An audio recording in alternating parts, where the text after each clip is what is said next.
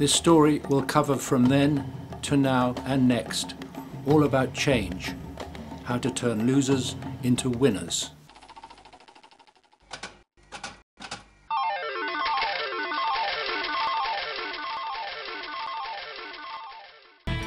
This expedition is one of the most ambitious and challenging expeditions that I know that's ever been undertaken to save a species.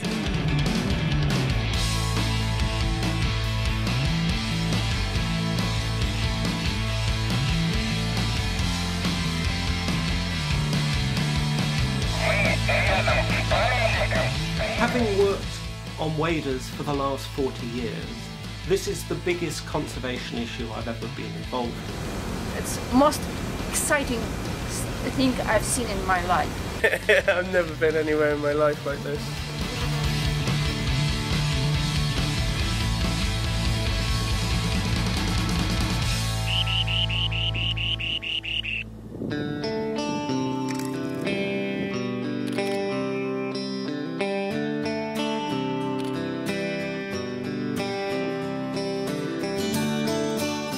The spoon-billed sandpiper is a really quirky and enigmatic little bird.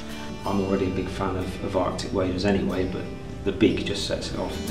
It's the only bird that hatches without the real long thin bill. It's just got this flattened little spoon as a chick, and the bill actually grows behind the spoon. It has a bright russet red head and chest and produces the most amazing call.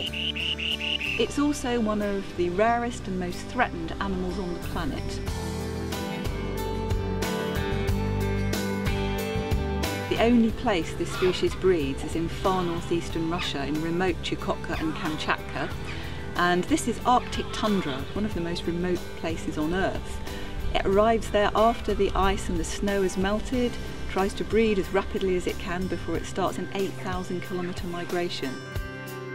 The spoonbill sandpiper is the rarest of a group of species that migrate down the East Asian Australasian flyway. The East Asian Australasian flyway is a flyway that holds some 50 million birds that breed up in the Russian Arctic and migrate 8,000 kilometres down to winter in Southeast Asia.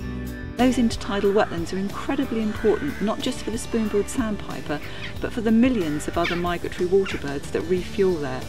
The very rapid rates of economic developments in North Korea, South Korea, China, all of these countries, mean that those intertidal wetlands are being lost. They're being drained and used for agriculture, industry, tourism, things like golf courses, a whole range of things. So these critical sites are being lost very, very rapidly. Then we started, it kept coming. We made lots of noise. It just kept coming. And whatever we did, it just kept coming. Just look behind us a minute, Si, will you?